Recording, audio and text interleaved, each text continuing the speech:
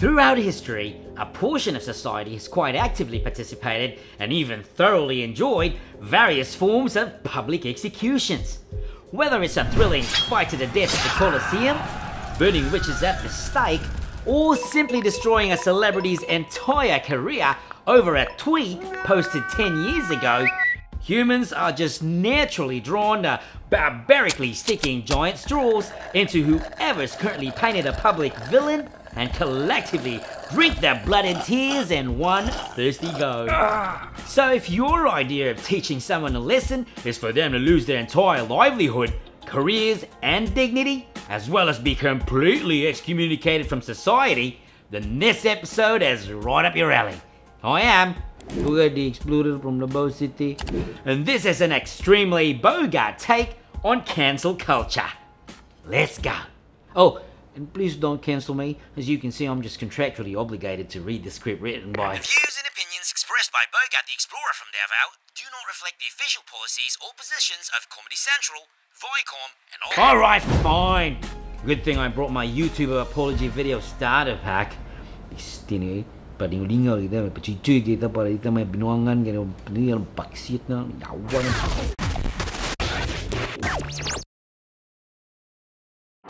Mates, if you're still completely unfamiliar with the term cancel culture, then I do suggest you crawl out of that rock you're underneath of to catch up, because you're either what kids today refer to as a boomer, or you're likely stuck on a deserted island with a volleyball as your girlfriend.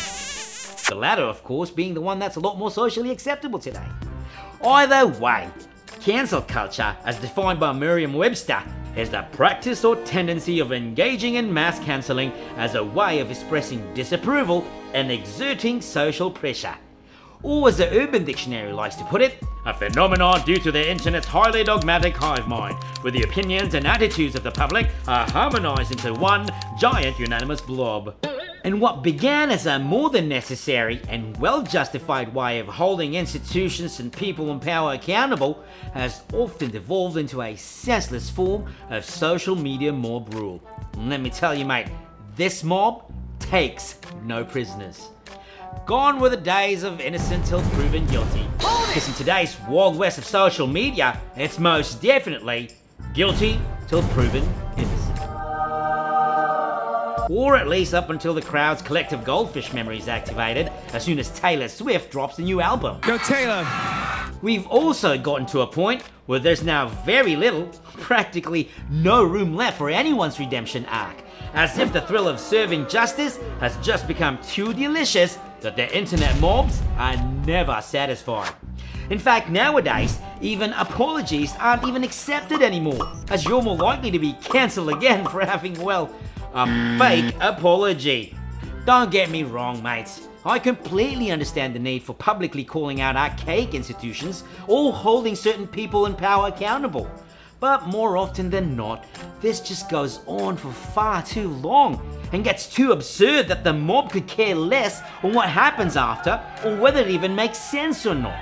Pretty much like the Fast and Furious series, like, what's next? Fast 10, your seatbelt. Plus, no one's safe these days. Take family-friendly show Paw Patrol, for instance. A program where a bunch of workaholic dogs save their city while performing human jobs. Seems harmless, yeah?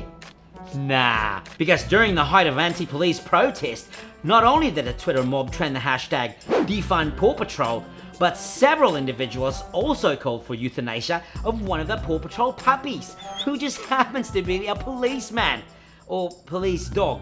Policeman dog? Man, dog connected to the heart with the surgery and everything? Fact of the matter is, shaming and humiliating people is not limited to the rich and famous, as most of the victims of this culture are actually not powerful people. They're often everyday folk who may never recover from the harm of being socially destroyed or losing their jobs, their career, their families through boycotts of their work or disciplinary actions from an employer. Deserved or undeserved, people like Ellen DeGeneres and J.K. Rowling can actually take the hit in the financial aspect, will eventually recover. They don't exactly have the kind of job that they can be fired from, especially in the middle of a bloody pandemic. I mean, what are we gonna do? Have Dumbledore kick Rowling out of Hogwarts?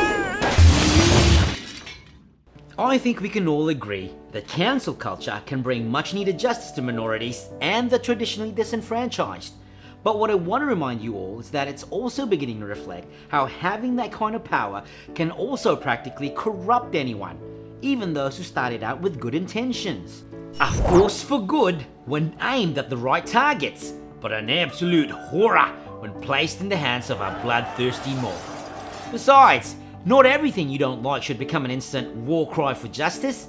We have to constantly remind ourselves that just because we're offended doesn't mean we're right, and that if we continue going down this destructive path, there might be nothing left, or maybe, just maybe, instead of a race to deplatform people, maybe we can listen and discuss for once. And if we really must cancel something right now, I suggest we simply cancel culture itself.